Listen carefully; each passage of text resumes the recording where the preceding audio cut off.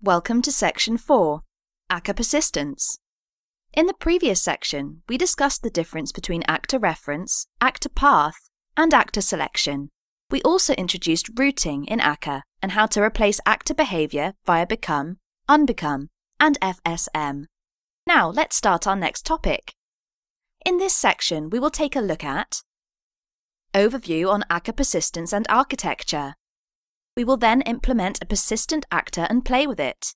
After that, we will look at persistent FSM. And finally, we will introduce persistence query, which is a new experimental module in Akka 2.4. Let's start with the introduction to Akka persistence.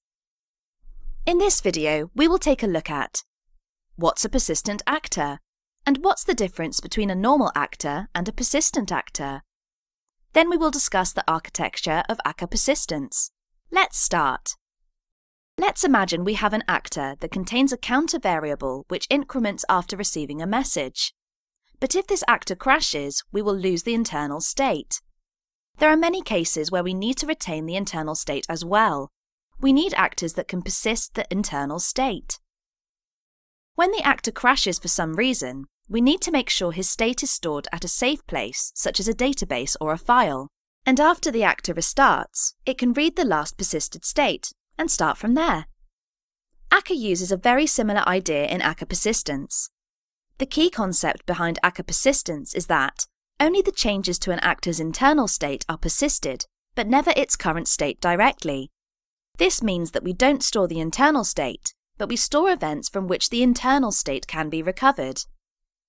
The basic idea behind Akka persistence is quite simple. A persistent actor receives a new message that calls a command which is first validated if it can be applied to the current state. If validation succeeds, events are generated from the command, representing the effect of the command. These events are then persisted and, after successful persistence, used to change the actor's state. When the persistent actor needs to be recovered, only the persisted events are replayed, for which we know they can be successfully applied. Now, let's introduce the architecture of Akka persistence. Persistent actor. This is a persistent stateful actor. It can persist events to a journal and can react to them in a thread-safe manner. It can also be used to implement both the command and the event-sourced actors. When such an actor is started or restarted, journaled messages are replayed to that actor, so that it can recover its internal state from these messages.